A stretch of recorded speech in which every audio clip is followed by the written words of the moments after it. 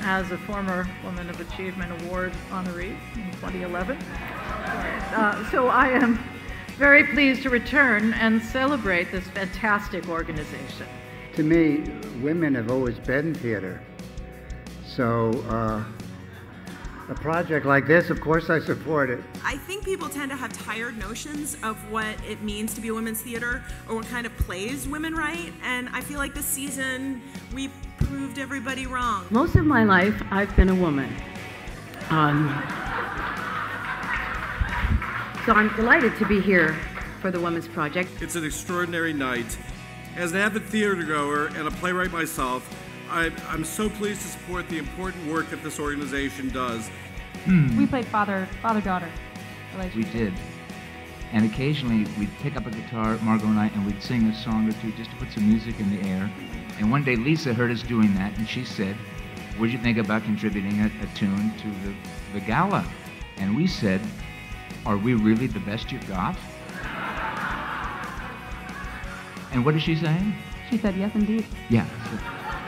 That's why we're here.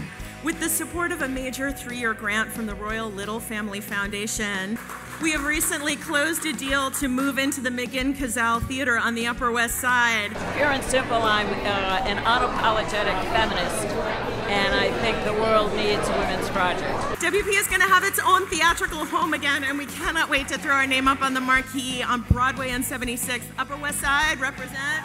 Right now is the time for women. We have Hillary, we have other women doing great things, and I think that people are very aware of the contributions of women as never before, so they must be supported. But if anyone ever put the go in You Go Girl, or the heart in heartfelt, or the beaut in beautiful, it's this evening's first Woman of Achievement. Ladies and gentlemen, from the bottom of my heart, I celebrate this woman, the gorgeous and amazing Stephanie George. I admire the great work this organization is doing by investing in the future of groundbreaking theater for women. I really applaud you. It's very hard. I get it. Please welcome Margot Seibert and Jeb Brown. Tastes so bitter and so sweet. Oh, I could drink a case of you. And I learned so much from her, and she became one of my greatest female role models of all time. There's no one better to learn from than Tyne Daly, on stage and off stage. When I was a girl, I very much wanted to be somebody else. I think that motivates a lot of actors. I find myself humbled tonight because tonight is one of the rare times when I'm really glad that I'm myself instead of anybody else. Thank you very much. Please welcome to the stage Olivier Award nominee Sierra Boggess. I don't care if people frown on me. Perhaps it's the lone way, but I go my own way. That's my philosophy. This past January, she was named P&G's Group President of North America, where she leads a $32 billion business in the U.S., Canada, and Puerto Rico. Please join me in celebrating Carolyn Tastad. That's why I love what Women's Project stands for.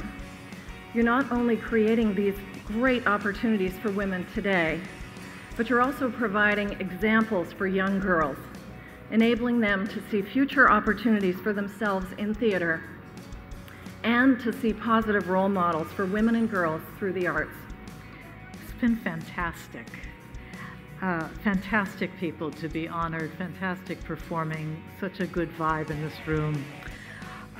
Thank you so much for being here to support the Women's Project and these spectacular women.